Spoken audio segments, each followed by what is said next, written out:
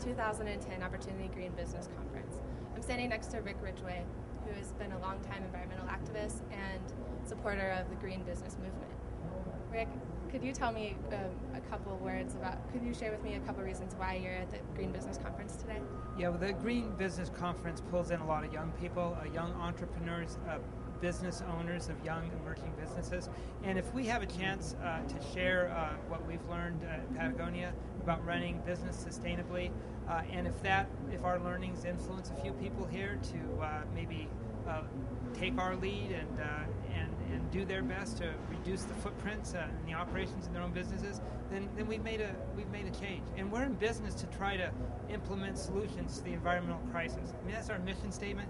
And if we can influence other businesses into better practices, then we're achieving our own mission. That's why I'm here. Great. And could you share with me a few words of wisdom for people who are really working to increase collaboration among the green and sustainable business world?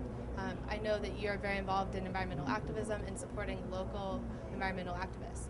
Could you tell me a few reasons why you think it's important for the members of the community to work together, and could you give me a few words of advice on how we can make the world better by working together? You know, one thing we do at Patagonia, to try to achieve our mission, which is to implement solutions to the environmental crisis, is to support activists who are trying to do that kind of work.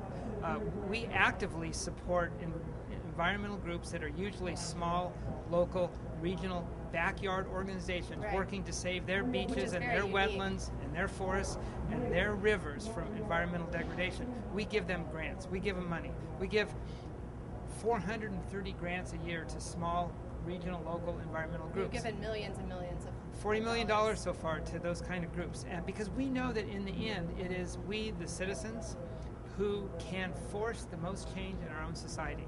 And you know what? It's always been that way in the history of the United States. Going back to the first tea boxes that got thrown into the harbor, I hate to see those people, co-opting they were fighting for the democratic ideals, and they believe in they did in progress. It is civil society that is the most effective agent of change in our country, and supporting activists, supporting that civil society, supporting the activists who are in these groups, who are working and committing their lives to environmental change is one of the most important things we can do as a business.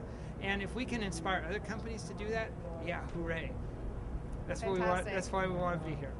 Well, thank you so much for sharing your words of wisdom on why we should all demonstrate civic virtue. Great. Thank you. Thank you. Great to be here. I'm Libby Donnell at Opportunity Green.